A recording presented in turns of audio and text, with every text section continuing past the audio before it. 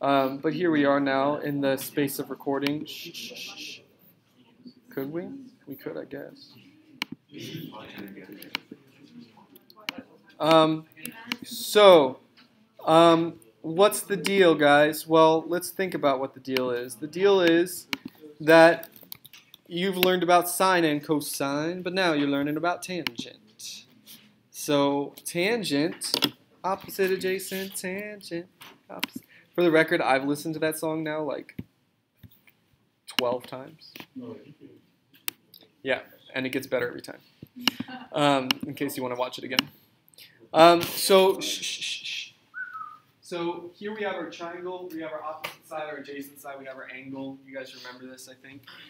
This little diagram thingy here. And I can change my angle, right? I've got my opposite and adjacent. Here's my cosine, sine, and here's my tangent ratio. Tangent is the ratio of opposite over adjacent. And so you see that as I change my angle, my tangent changes. So look, as my angle gets smaller, look, the opposite side gets smaller. You see that? The opposite gets smaller, the adjacent gets bigger, right? So my ratio of opposite over adjacent, for here the opposite is 0.275, adjacent is 0.961, so it's 0.275 over 0.961, which is 0.286. But as my angle gets smaller and smaller, look what happens. The tangent gets closer and closer to what? 0.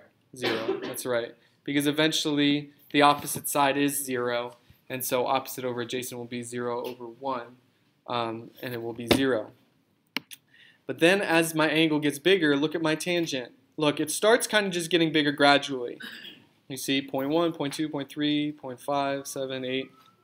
Then it starts getting bigger rapidly. 1, then look, 2, 3, 4. You see, and now it's like 7, 9. You see how it's getting much bigger now? 19, 28 all of a sudden, right? Until it gets 90. Now look, here the opposite is 0.999, the adjacent is 0.034. What's the adjacent side getting closer to? The adjacent side is getting closer to what? 0, and the opposite side is getting closer to 1, which means opposite over adjacent would be 1 over 0. But what's 1 divided by 0? 0 over 1 is 0, but 1 over 0 is undefined. You can't divide by 0, right? But before I get to that point, it's getting bigger and bigger and bigger. If something gets bigger and bigger and bigger, it's going to infinity. It gets bigger and bigger, it gets to infinity. So as my angle gets smaller, tangent goes to 0. As it gets bigger and close to 90, tangent goes to infinity. And so if we want to take a look at it, I will graph tangent for you. The tangent function looks different than the sine and cosine. It looks like this. See? Whoa. What is that?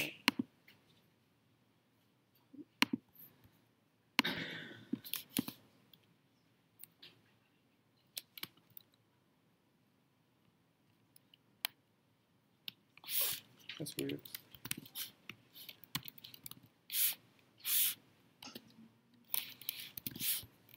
Oh, that's why. So the tangent function looks like this.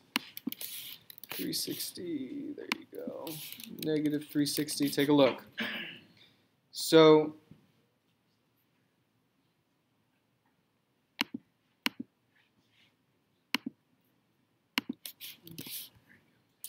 look, you can't really see it, it's kind of hard to see, but at 0 it's 0, right?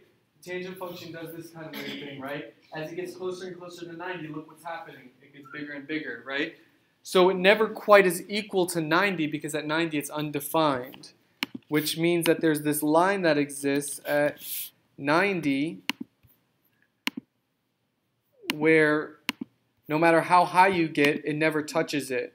And I'll show you if I make y 100.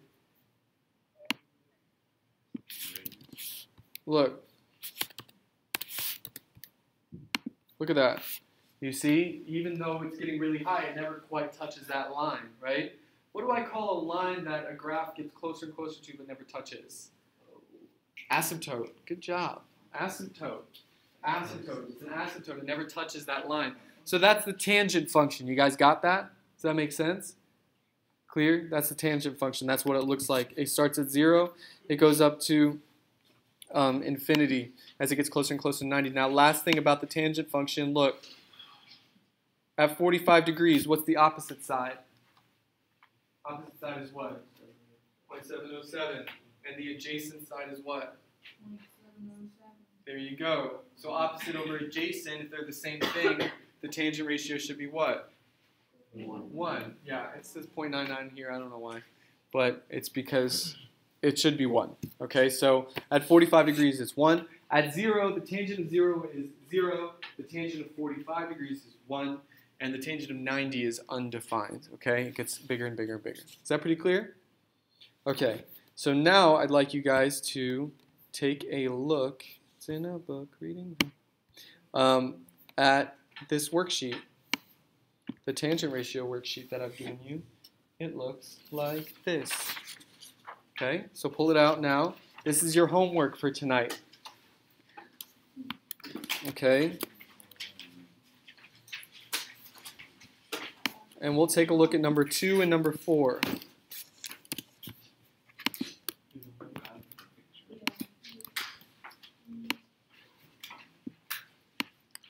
So this is exactly like what you've done before, except now we're working with tangent. So the first things first, you identify your angle. Here's the angle C. Then you identify your sides, right? Opposite the right angle is hypotenuse. Opposite my angle, remember? Oh, okay, I'm going to play that part of that song again. Yes. Look. This is the best part of the song right here, clearly. So everyone pay attention.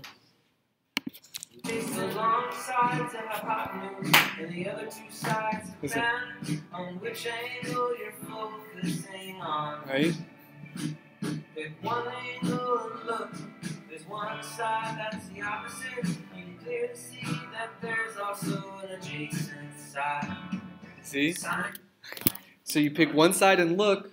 There's the opposite, right? So this is the greatest thing created on planet Earth. I don't know about that, but that's... All right, so imagine that your angle is like an eyeball, and you're looking, and it's like, oh, look, there's the opposite. So that's opposite. And then the other one is the adjacent. Okay? All right, so the tangent of C is equal to the opposite over adjacent, TOA, okay, is, in this case, 21 over 28. Okay, can I simplify that? 21 over 28? No. By, yeah, good, 7. So it equals 3 over 4. That's your answer. Done. Next one, tangent of x. Here's my angle. First I find my hypotenuse. It's always opposite the right angle, so it's easiest to find. Then I pick one angle and look. You see, that's the opposite. Look, that's the opposite. And the other side's the adjacent. So tangent of x is opposite over adjacent, or 27 over 36. What's the simplifying factor here? Greatest common factor of 27 and 36 is 9. Good. 9. So I divide the top and bottom by 9. I get 3 over 4. Bam. Just like that. Okay. Now, once I've done that, those are how to do those kinds of problems. And then on the back of your worksheet, we start getting into more types of questions. So I'm going to do 8 and 10 for you.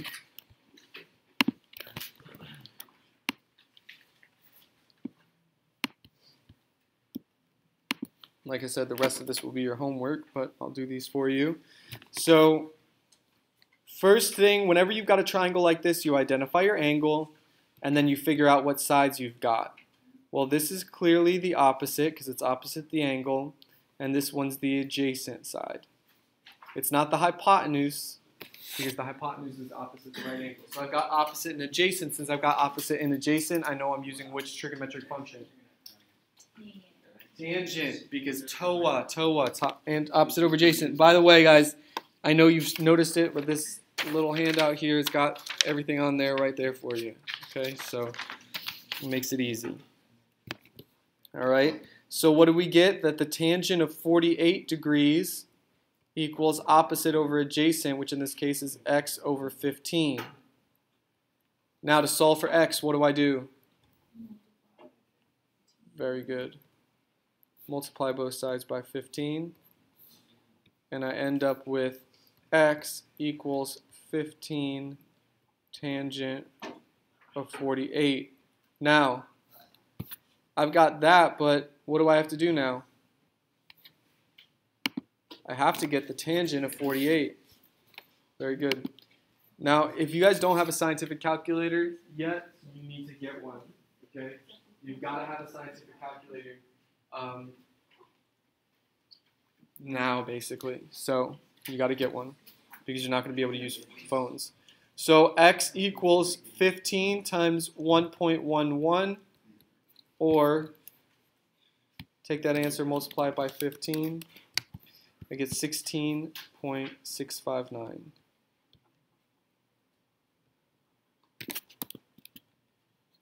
That's my answer. I check for reasonableness. I see, yeah, if this is 15, this could easily be 16.659. Cool. Any questions on that? All right. Next. I identify my angle. From there, I identify my sides. Pick one angle and look. The other side's the opposite. There you go. There you go. There's my opposite. Opposite. And then adjacent. So I've got tangent. Again, very good. Thank you. So tangent of 47 equals opposite, which is 19, over adjacent, which is x. Now, I want to solve for x. What do I do this time? Divide by x. Multiply by x. I have to multiply by x because it gets it out of the denominator. So I multiply both sides by x, and I end up with x times tangent of 47 equals 19. Now what do I do? By. Very good. Very good. Divide by tangent of 47. And I end up with x equals 19 over tangent of 47. Or, figured out my calculator, what's tangent of 47? 1.072. So it's 19 over 1.072, which equals 17.7. 17.718, sure. Okay, there you go. Is that reasonable? Sure. If this is 19, that could be 17.718. Any questions on that? No? Alright, simple stuff, right? You've done this before with sine and cosine. So maybe you can see why I didn't bother with doing like tangent and sine and cosine all at once. It's just because once you know sine and cosine, the tangent is simple to get. So, cool. Any questions? Alright, now, that's the simple stuff, and you guys should basically have a pretty good mastery over it at this point because you've already been quizzed on it. Yes, sir. Calculator like give you different answers. Yeah, it's because you're in radians. So you gotta go to mode. See how you're in radians? You have to go to degrees. And then if you want to use like tangent of 47. All right, so everyone take a look at this beautiful handout right here now with all the pretty words on it. All right. Now, for the record, guys, your homework, class, your homework is this worksheet, finishing this worksheet. All right. So that was your homework, is finishing that worksheet. Now, this is not your homework, but I want you guys to get some work done on it in class today. So, a lot of questions, guys. If you remember, like your last test, there was a lot of more complex questions and not very many just simple ones. That's how the next test is going to be. It's going to be next week. Yeah, you'll have some basic stuff like what we just went over, but a lot of things will be application style questions and word problems. All right, so let's take a look at this one. And you're going to be expected to just have just like this and figure it out. So let's say you're like walking down the street one day and someone just comes up to you and is like, hey, listen, man, I've got a question for you. And you're like, I don't know you, but like, I'll answer your question. And he says, hey, look, a boy flying a kite lets out 300 feet of string, which makes an angle of 38 degrees with the ground. Assuming that the string is straight, how high above the ground is the kite? 47 straight. And he just wants to know, and you feel obliged, and you're like, the cool thing is, I know trigonometry, so I can help you out, right? So how do you start, right? Well, you just so happen to have a little Moleskine and a pen with you. And anyone know what a Moleskine is? It's like a little notebook. It's like a Moleskine anyway. It's like super. Anyway, so you have your little pad of paper and a pencil with you. So you're like, hey man, I got you. Let me just draw a picture. And so here, this is your boy right here, and he's flying a kite. So here's his string. Bam. There's the kite, right? And then you start saying to yourself, well, what do I know? What do I know about this, right? 300 feet of string. 300 feet of string. So bam. At a 38-degree angle. There you go. 300 feet of string at a 38-degree angle. Okay? And then what are you trying to solve for? The height. We'll call it x. If I continue this line out, bam. Got myself a nice right triangle. Bada bing, bada boom. So if I've got to solve for x, right? First thing, I identify my angle. Then I identify my sides. Pick one angle and look. That's the opposite. That side's the opposite. And this would be adjacent. This is opposite the right angle, so that's hypotenuse. So then I ask myself, okay, which trigonometric ratio do I use? If we got opposite and hypotenuse, I use sine. Sine. So I use the sine, not the sin, but the sine of x over, the sine of 38 degrees is opposite over hypotenuse, which is x over 300. Okay, just like that. And then multiply both sides by 300.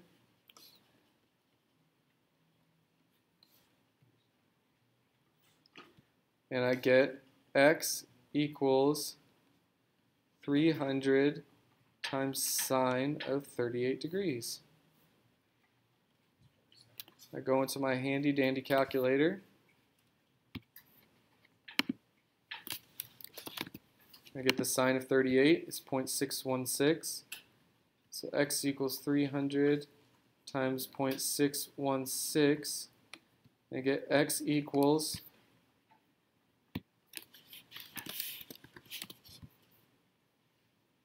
185 feet. Or 184.7 feet. Just like that. I then should check for reasonableness. Could that be 184.7 feet? Sure could. If I got like 10 feet, I'd be like, If I got 3,000 feet, I'd be like, 184 feet. Sure, you still might have made a mistake, but at least your answer is reasonable.